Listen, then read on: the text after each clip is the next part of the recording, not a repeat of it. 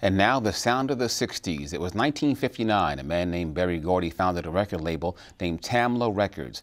A year later, it would be renamed Motown, and the rest, as they say, is history. And that history lives on at Benjamin Foulois Performing Arts School and its latest production.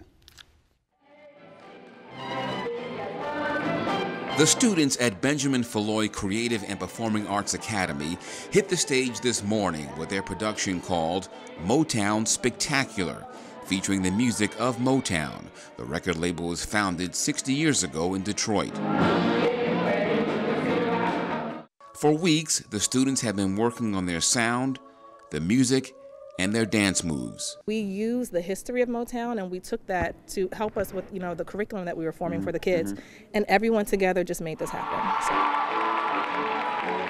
Backed up by a live band from Suitland High School, the students played the roles of Martha Reeves,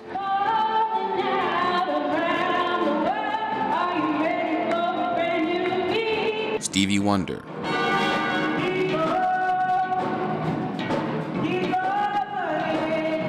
The Temptations, The Supremes,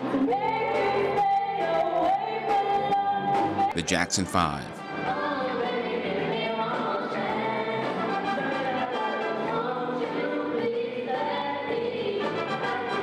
The godfather of soul, James Brown, made an appearance, even though he wasn't on the Motown label. I flew in last night after this morning. Among those in the audience today was Tamika Morris. She's the real-life wife of Stevie Wonder. Before this time, the school's choral director, Linnell Randall, says the music of Motown is important. Berry Gordy had a goal of making this music crossover music, and I think that really helped our civil rights and everything that African Americans did to look for equality and fairness.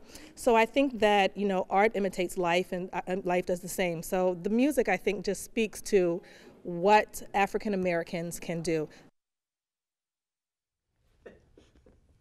Now, for the record, those students indeed were not lip-syncing. They were actually singing those songs. Now, there's one more show tonight at 7 o'clock at Benjamin Foulois at 4601 Buford Road in Morningside. Tickets are just